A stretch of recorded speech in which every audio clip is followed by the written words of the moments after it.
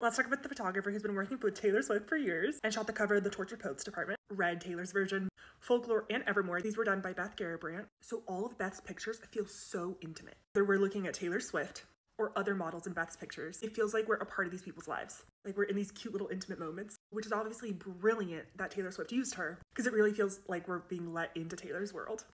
It feels like we're in the room with her. Beth also shot for Cruella. Look at these pictures.